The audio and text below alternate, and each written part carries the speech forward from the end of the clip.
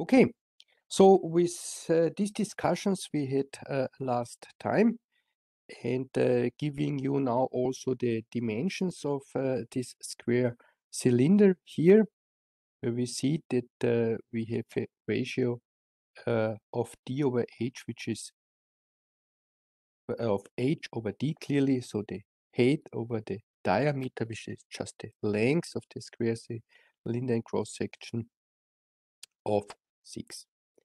Okay, furthermore, what is of really great interest was for us, what is the impact when we change the geometry of the cylinder?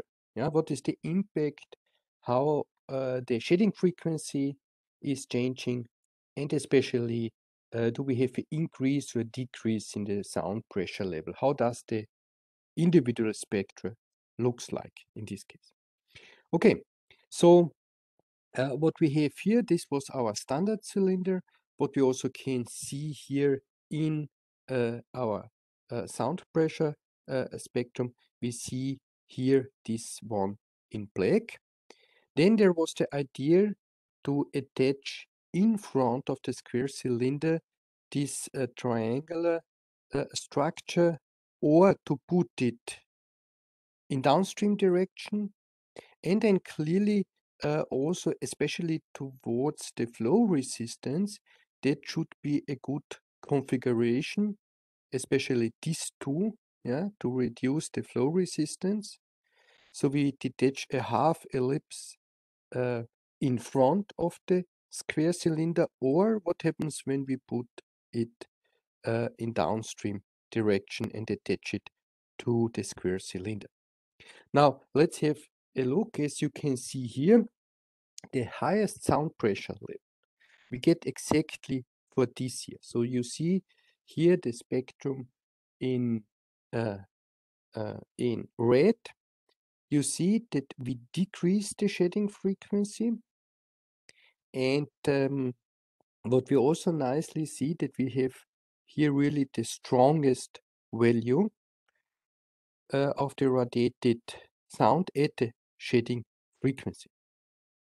Now the next one, so we can also put here the numbers. So you see this is number 1.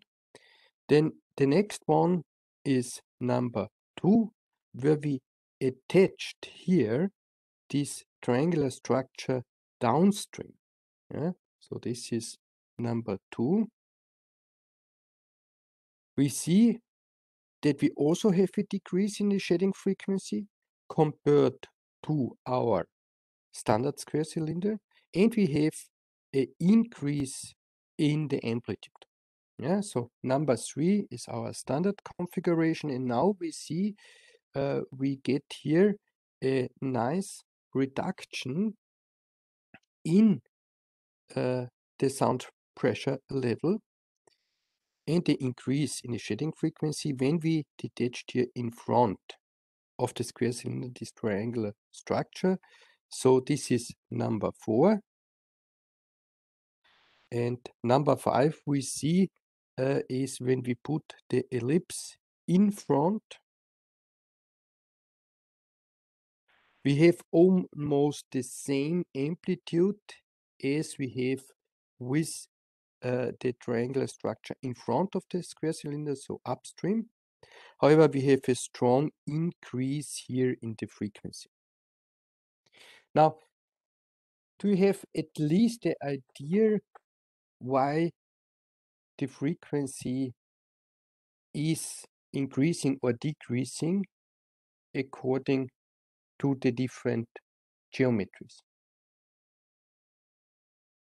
Is there any idea? So how could we investigate this?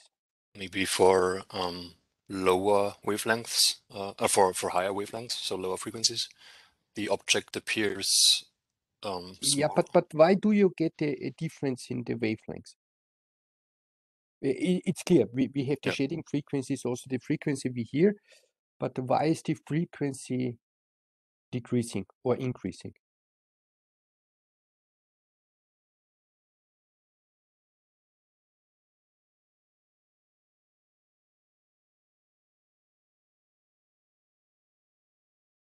What is our main, let's say, dimensionless number in order to get this frequency?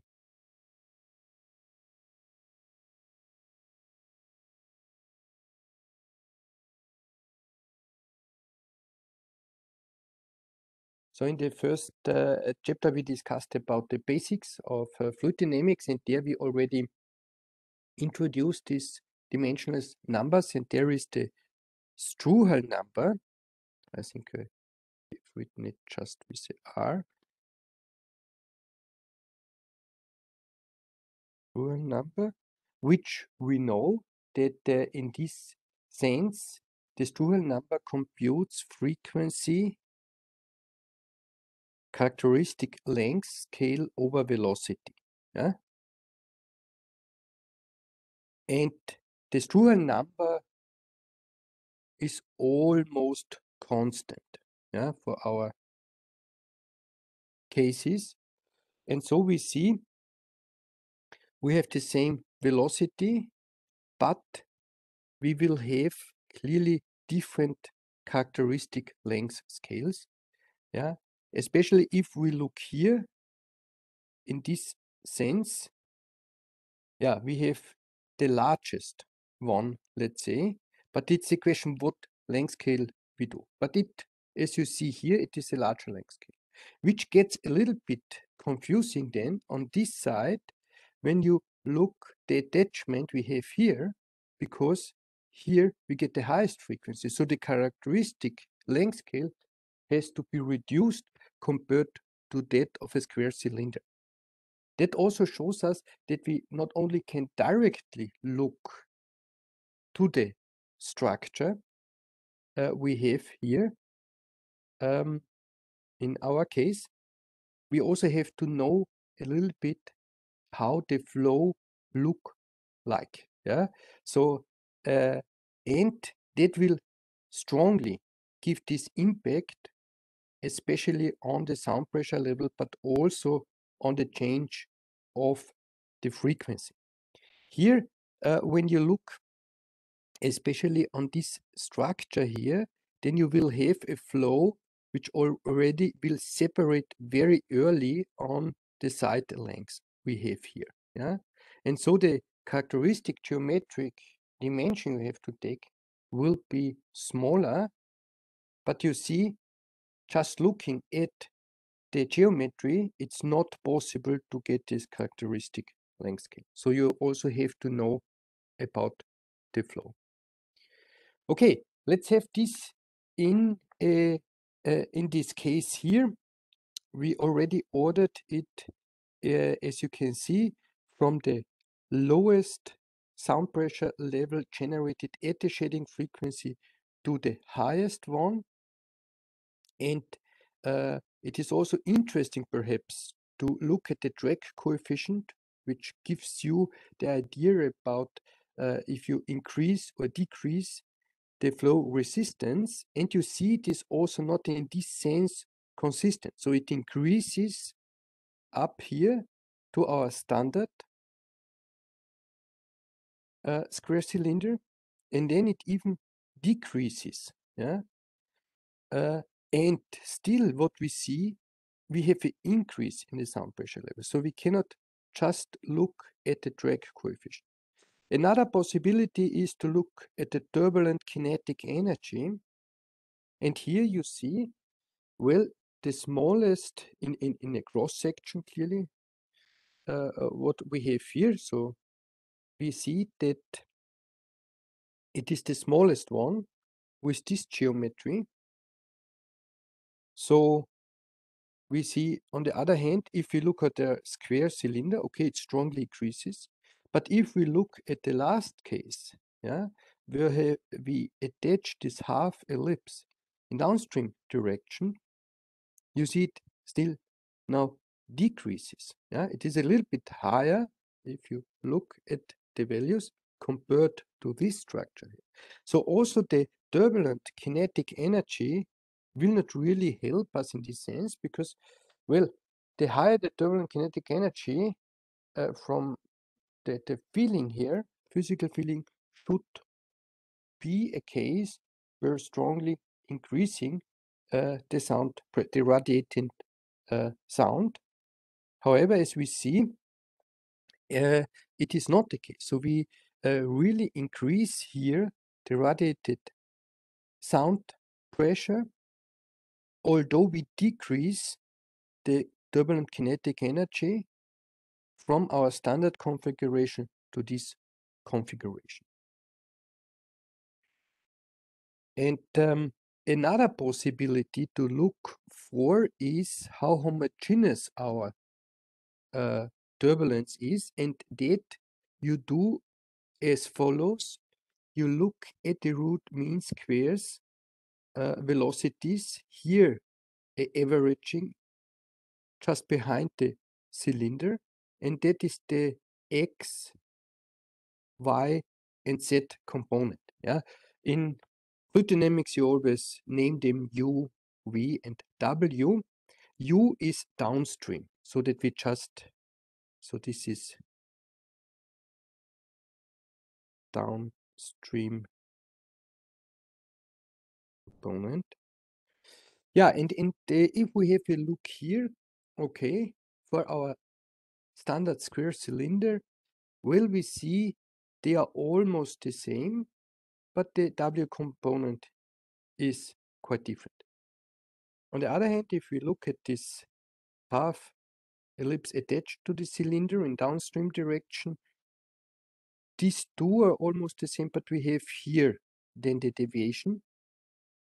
And as we can see here, the most homogeneous distribution we have here. Although there is also, as you see here, a difference of 0.2 meters per second between the U and V component and the W component in this sense. And here again, what we see is the average kinetic energy which we have here.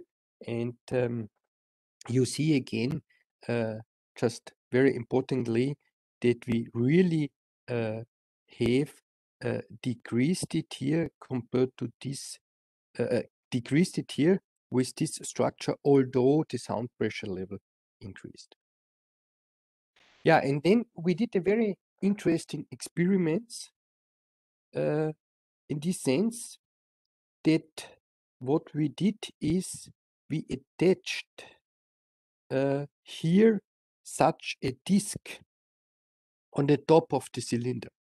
Because what we could see in a smoke visualization, and that we already at this time also found out in the numerical simulation, that we have a strong vortex, roof vortex. Yeah, it is clear in this sense that we have strong vortices on both sides, yeah, and this generates the von Karman street downstream. Yeah, but since the cylinder is finite, you will also have here a strong vortex, so a detachment of the flow on the roof, and these vortices interact with the vortices of the von Karman streets being generated at the two sides, yeah, of the cylinder. And now you see here, so we call this the roof vortex. And now you see here the spectra, again, just with the base plate, then with the cylinder, it is the red one, and then with this disc here on the top of the roof, nicely seen here, and you see what we get is a strong, a little bit increase in the shading frequency, but a strong increase in the amplitude at this shading frequency. Yeah? And this then give us the very nice hint, what we could also nicely see in the visualization of the numerical results, that this roof vortex interacts with the vortex street. And if you have such a plate on the top of the cylinder shown here, then this interaction between the roof vortex and the vortices along the von Karman Street is suppressed. Yeah? And it seems that these vortices, if they can interact with the vortices in downstream direction, that they reduce the overall vortices strength of the vortices and therefore reduce the sound pressure level.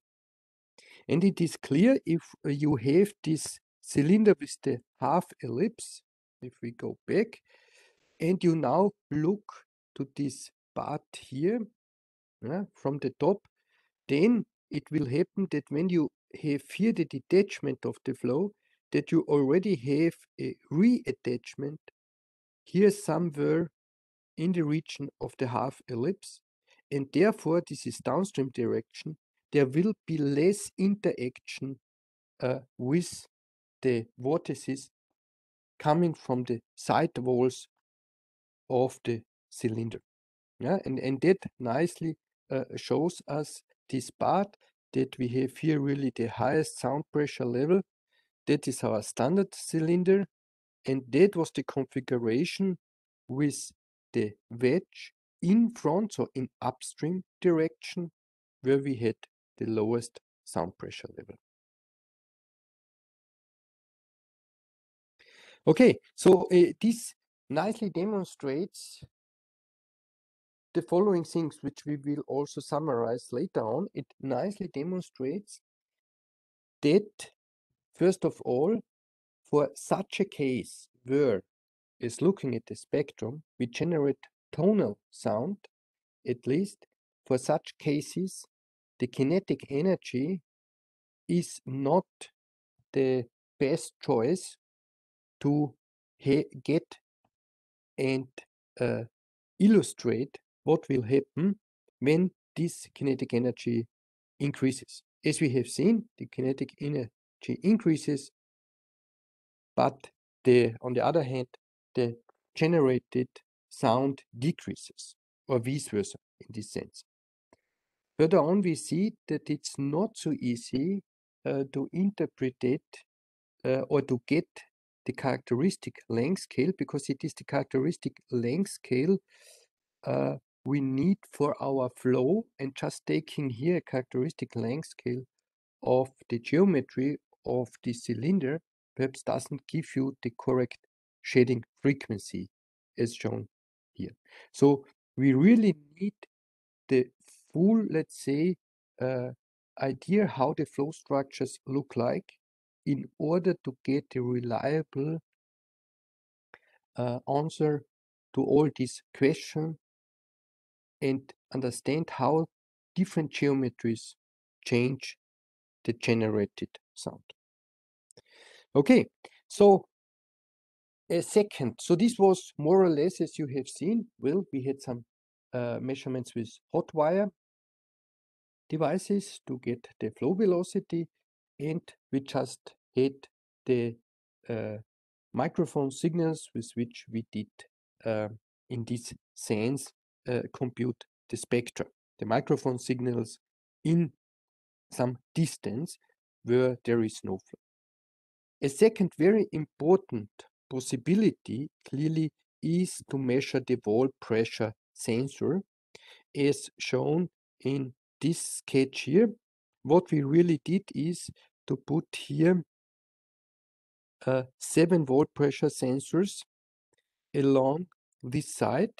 Very important there is that they are flash mounted. So when the flow comes here, that it will not be disturbed by the sensor itself.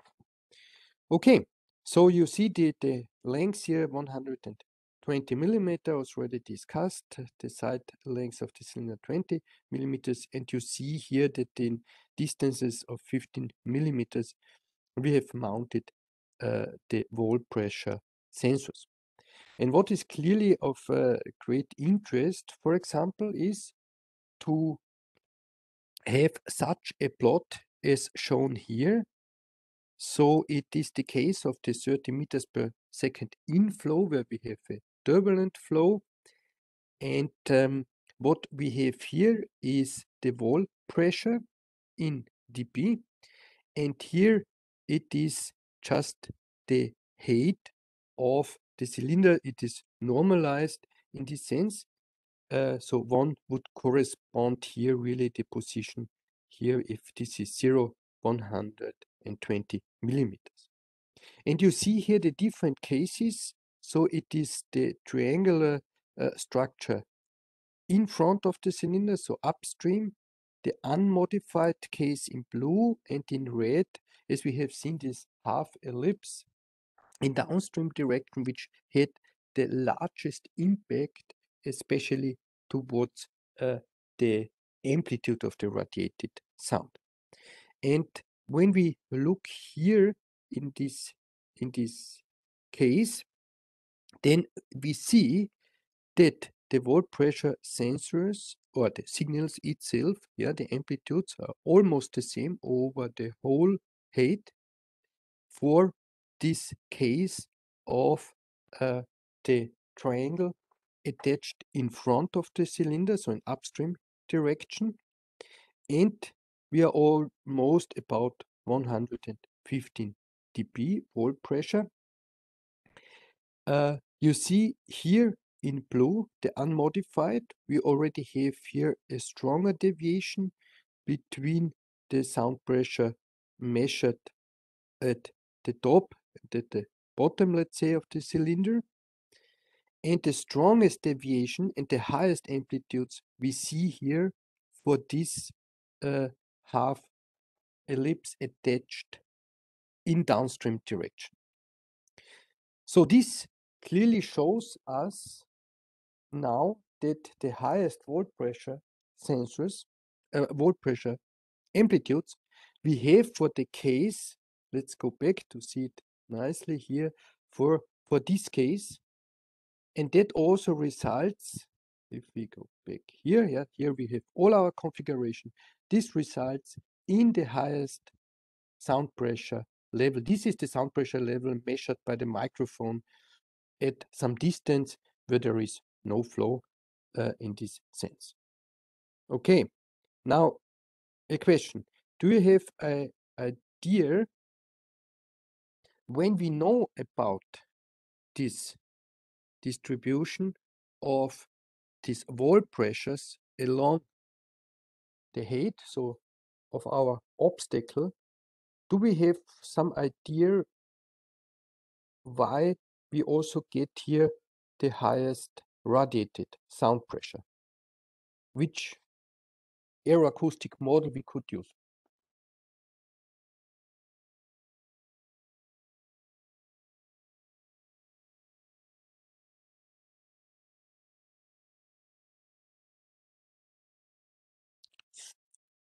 So we have discussed light hill, we had curl, we had the vortex sound theory up to perturbation equations. So which aeroacoustic model you would use?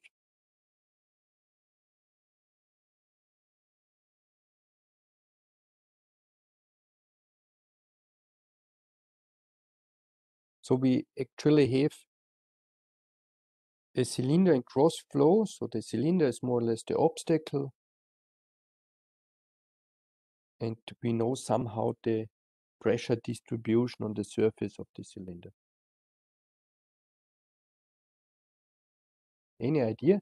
Just switch on your microphone, or you can also put something in the chat.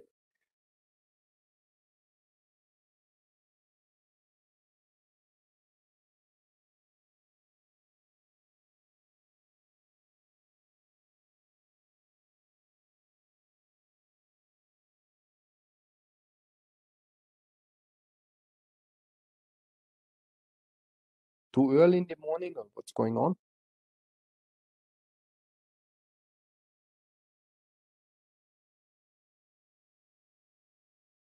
So clearly, the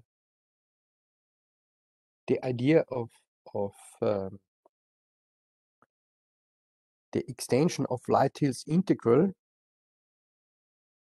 by curl makes sense, because we know that the pressure there on the surface the pressure fluctuation on the surface is the main important quantity. And so if you use this, then you get, and you know the pressure as we know it here from some measurements, it's clear that we get the highest radiated sound. What is also of great interest perhaps is a correlation of the pressure signals along, as we see here, along the height. Yeah? So we have here the parameter where is more or less the position, and this is the total height, which is 120 millimeters per second.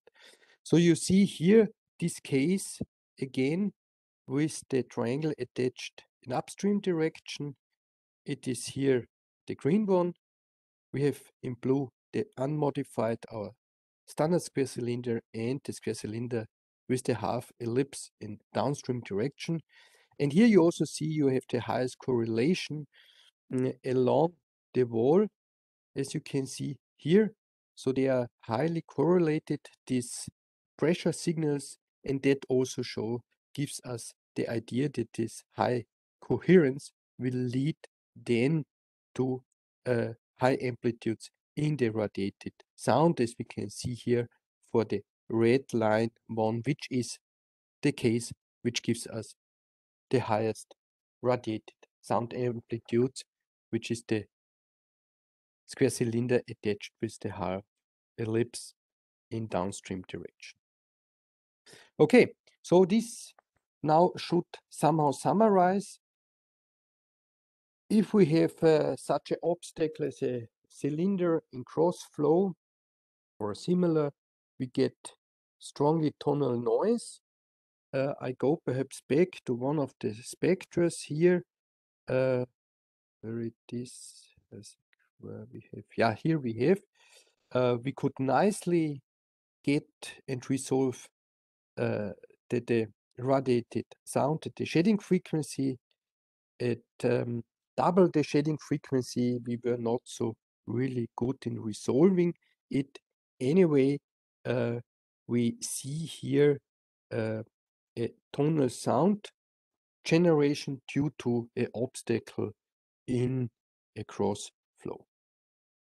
And the important point here is that the reduction of the flow resistance does not automatically result in the reduction of the generated sound. Yeah, and that we could nicely demonstrate it with this end plate putting on the top of the cylinder, and where in such cases, or the different geometries where we could decrease the turbulent kinetic energy or the drag coefficient, but still increased the radiated sound. So the turbulent kinetic energy in this case is not enough to get the idea if we increase or decrease with a different geometry the radiated sound. We have here, due to the finite height of the cylinder, a roof vortex which strongly interacts with the vortex street, and suppressing this interaction strongly increases the radiated sound. This is an important point, as we discussed just now here, that the large the wall pressure fluctuations, if they are large and they have a high coherence, then they will result also in high sound pressure levels. And concerning the distribution of the flow velocity components, well, homogeneous distribution of all three components results in lower sound pressure level, but this can be used in this sense if you have this information, but it is not as distinct as we have here this part, yeah, when we know about the pressure distribution on the surface of our obstacle. This is something which is clearly difficult to really get. For this, you already know some experiments with smoke visualization or LDA or whatever measurement devices or simulations to really see here in this case how the flow structures look like. And this is also important, this part here. The turbulent kinetic energy is a quantity you can use, but you have to be very carefully, and it shows up for also a lot of other different practical applications, that especially for the tonal sound generation mechanism, the kinetic energy is not a quantity one should look at. Okay, do you have any questions or comments so far?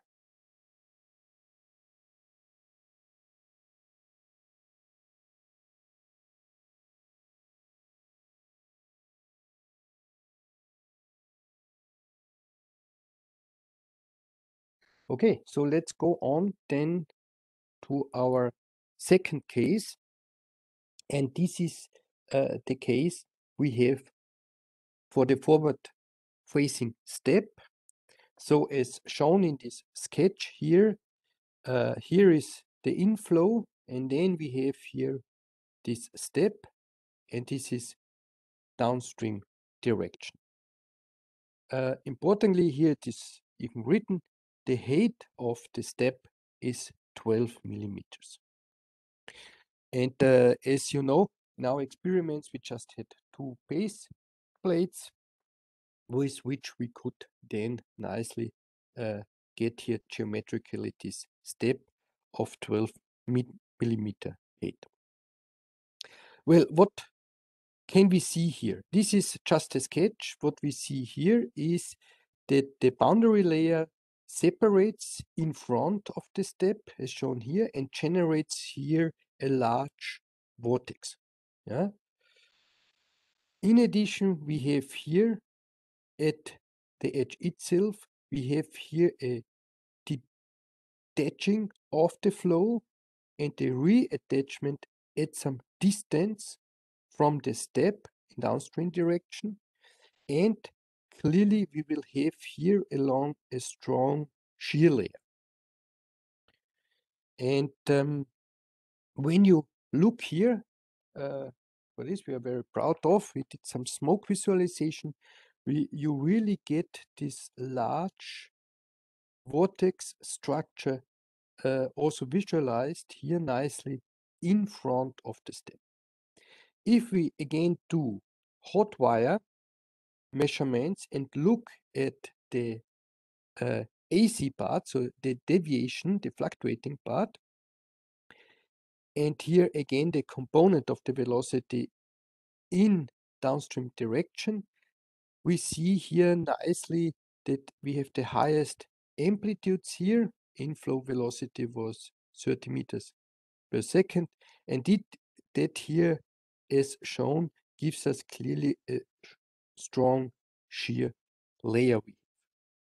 Yeah, and if we take out here this part, some were the measured velocity signal of the component in downstream direction and do a Fourier transform, then you get the spectrum, and you see now we have a broadband spectrum in this sense.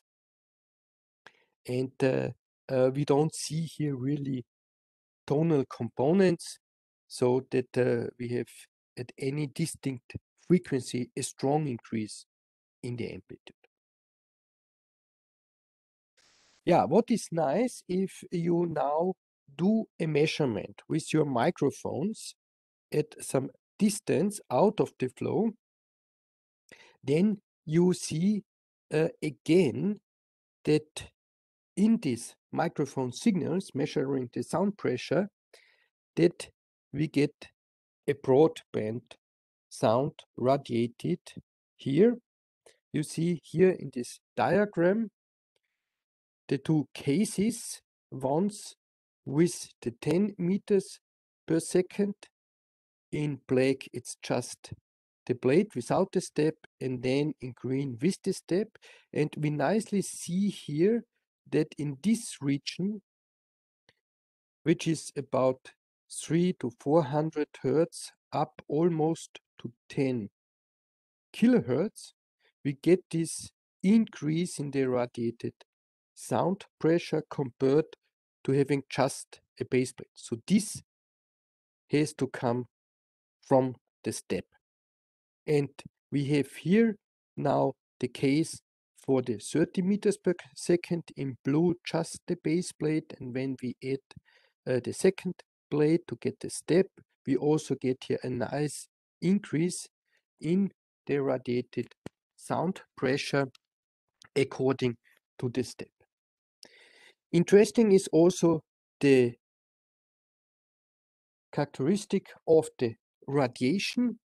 So we see here in this case the normalized intensity, acoustic intensity, and you see here indicated the step. So we are here upstream, we are downstream, and you see directly at the step we have here the lowest value, and then we have here the increase both in downstream as well as in upstream direction. And once it is here computed for an octave band at 1 kilohertz and once for an octave band at 2 kilohertz. Okay, so we see we get here a dipole radiation, but in this case it is not orthogonal to our obstacle, this forward-facing step. It is in flow direction. Yeah? Please remember that the radiated sound we obtain for the cylinder and cross-section is orthogonal. Yeah? Orthogonal, this dipole structure, orthogonal to the flow velocity. Yeah, if we look here now and investigate here in the pressure fluctuations, you see here a sketch. So you see we attach quite a lot of surface pressure sensors, again flash mounted. You see here in lateral direction as well as in flow direction. And if we look here to the wall pressure in dB, so normalized to 20 micropascal, then we see this is in front of the step and this is now in downstream direction after the step.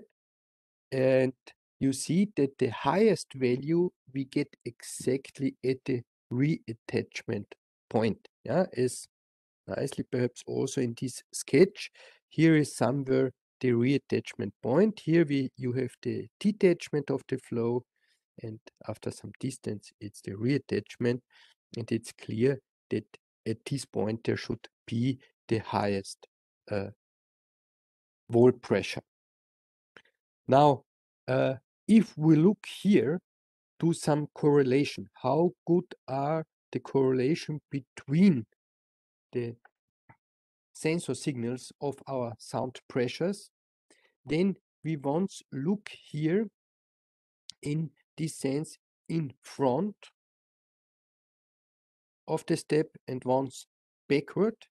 And as you can see here over our frequency range, although this is not going really up, this correlation between dot 2 and dot 6 or 7 to full 10 kilohertz, but we have here more or less a good coherence of the signals, which is not the case if you look here then after the step in downstream direction. So we can summarize, we have more or less a good correlation, although it's not really a high correlation, but a good correlation in front. What you see here with the different colors are the signals in lateral direction. You see that this delta y normalized to the height for the different sensor positions. Okay, now what about the correlation between the wall pressure which is dominated clearly by the aerodynamic pressure, and the sound pressure being measured by a microphone. Yeah? So you see here our three cases: a wall pressure sensor in front of the step, a wall pressure sensor just after the step, and the wall pressure sensor here really downstream. And if you look here at the first part, it's the position A. So we are here for this wall pressure sensor. Then we see here how important it is to correct the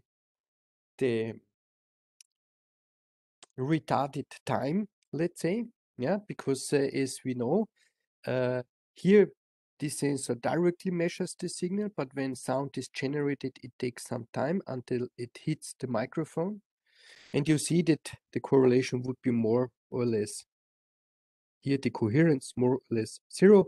And if you look here for the corrected microphone signal and then compute the coherence, that we see it here and compared to the other two positions, the highest coherence.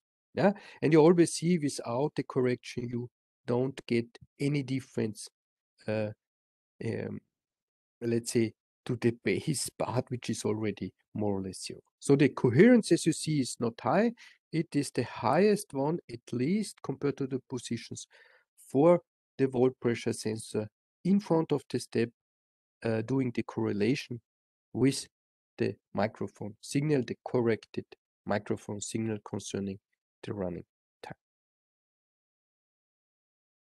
Which means that we will have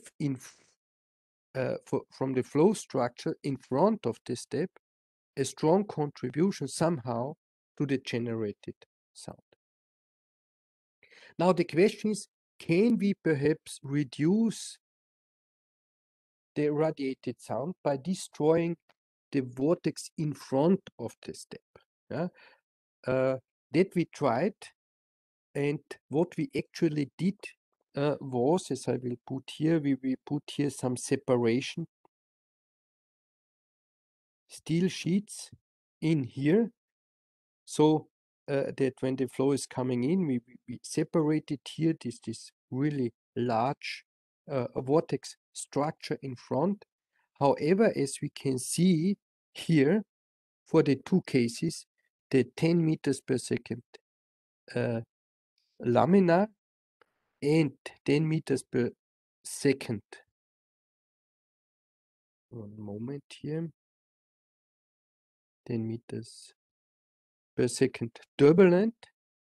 So in this sense, we had an additional grid in front of the step to get from laminar to a turbulent boundary layer that, well, the reduction is not really given strong.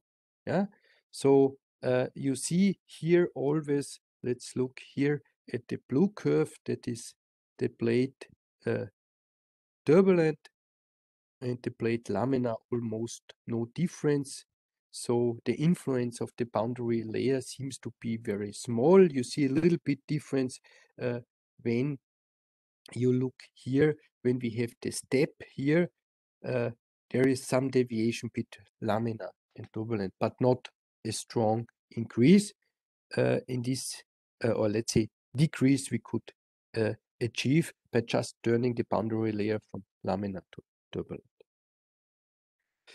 Okay, so this effect of destroying this strong vortex in front, or with a grid to change the boundary layer from laminar to turbulent, has no strong effect. But the strongest effect clearly will have the geometry of the step itself. So especially the curvature. And that we also did investigate with our microphone array. You see here the nozzle where the flow is coming out. Here, here you see the step. So it's the base plate, and here the additional plate on it in order to get the step. Yeah, and if you look now at the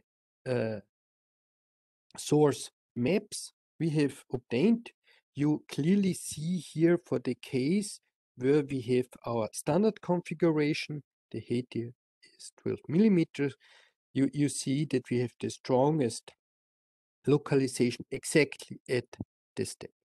Now, if we round our step by a radius which is half the height, you already see that we have here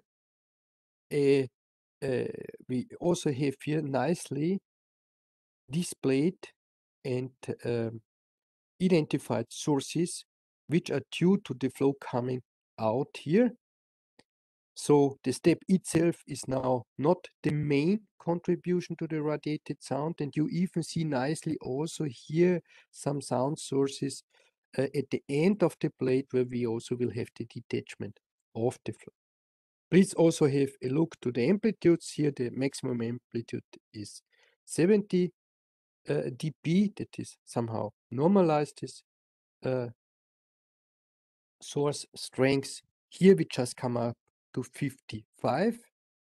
And if you have the same scaling and now you have a radius of the rounding which is exactly the height, then almost this part at the step vanishes, the source in the source map, and the strongest we have now around the nozzle. Okay, so that shows us that already a small rounding of the sharp edge of the step gives a nice reduction in the generated sound. And that will also result in a strong reduction of the velocity gradients. And as we know, when we look at the source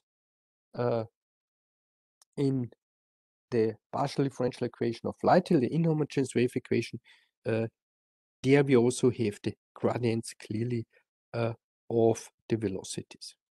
Okay, so we see for such problems, let's say you have to tackle in practice, the best and most effective way is to get rid of sharp edges. And that is also nicely visualized here, also by experiments, by smoke visualization. You see here our standard configuration with the strong vortex structure in front of the step. You see that this is quite getting small here when we have here half rounded edge, and when we fully round the edge, so the radius is exactly the height of the step is shown here, then it more or less totally vanish. You not really can resolve, at least with the smoke visualization here, this vortex structure. There will be clearly still a small vortex structure, but you strongly reduce it. What you also perhaps see in this visualization, that you get a strong homogenization of the flow, meaning the gradients of the flow velocities will reduce. And that we now see nicely in the source strengths here visualized over the position. So as you can see, we go here along this line of our result with this source localization using all the microphone signals recorded here, as you can see here, by our microphone array, and then applying a so-called beamforming algorithm to get the source map. And now having here this nice diagram, the source strength over the position, then we have our different cases. And so in black is our plate, as we can see here. So that is just without any step. So this is this black part, what we have here. And it is nicely, it is largest at the position at the end of the nozzle, so where the flow is coming out, and here at the end of the blade. So this is this position and this position. Now, what you can see here, if you have now the step and without any rounding, then it's here this red line, and clearly you see the largest value you get exactly at the step, and you have really here the deviation towards the nozzle as well as here towards the end of the blade. Now if you now have a rounding with a radius of half the head, you see here the green one, and already compared to the red one, this really strong reduction in the source strength. And if you do the rounding with a radius equal to the height of the step, you see the blue curve here in this region. At the step, you see also here this strong deviation. There will be clearly no deviation at the nozzle position and at the position end of the blade. A second idea we investigated was to just change the step a little bit, as shown here. So just a small cylinder was put here on top, and we did this investigation, and you see here some effect. So this cylinder at the top here in this brown one directly here at the step, or a little bit downstream, it is this bluish one. We can also reduce here the source strength directly at the step, but not as pronounced if you compare, let's say here, to the green one, where we really round our step by half of the head. That's the green one, and even more effective, the blue one, where the radius is exactly the head of the step. So here we clearly have the effect that the reduction of the flow resistance, which you clearly get by this rounding, has the strongest effect, and already small rounding, reducing the sharp edge of the step, reduces the radiated sound. You know that there is, according to Powell, you also find it in our script, this especially this formula for the strength, the power of the sources, which is given here by the vortex cross velocity and dot product with the gradient of the fluctuating potential. So we can combine that the reduction of the flow gradients is more important than a reduction of correlation in lateral direction, as we have tried here, because due to the strong vertical structure in front, sorry, where it was to show, yeah, here, or if no, here it is this strong vertical structure in front, which we were trying to destroy at least to some extent by these separation steel sheets, as indicated here, has a really minor effect. Yeah? So that will not bring much of it. And also forcing the laminar boundary layer to a turbulent one by a grid has a small effect on the radiated sound. So a small reduction, but which is negligible. And so here, for this special case, the main mechanism in order to reduce the radiated sound is clearly by getting rid of the sharp edge in order and round the sharp edge. Okay, are there any questions or comments now towards this investigation of our forward-facing step. So you see that clearly if you have at hand such a device like a microphone array, that this is also a very nice possibility, at least, to get the locations of the sound sources. And I think this really nicely demonstrates, when we go here back, also this how these sources changes, and you also see the effects you have due to your experiments. Yeah, clearly, if you look here at this case, yeah, then okay, you see that your nozzle doesn't contribute really, because actually you want to have no generated sound from your experiment when you do not have your obstacles in the flow. Yeah?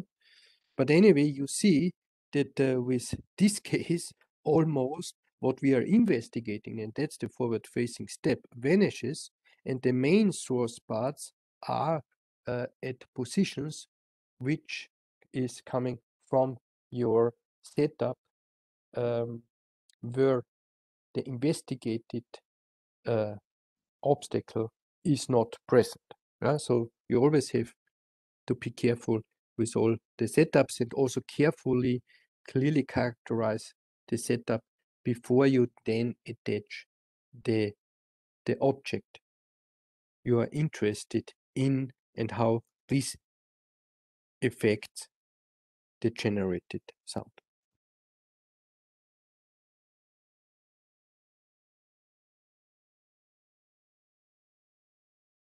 Okay, are there any questions, comments?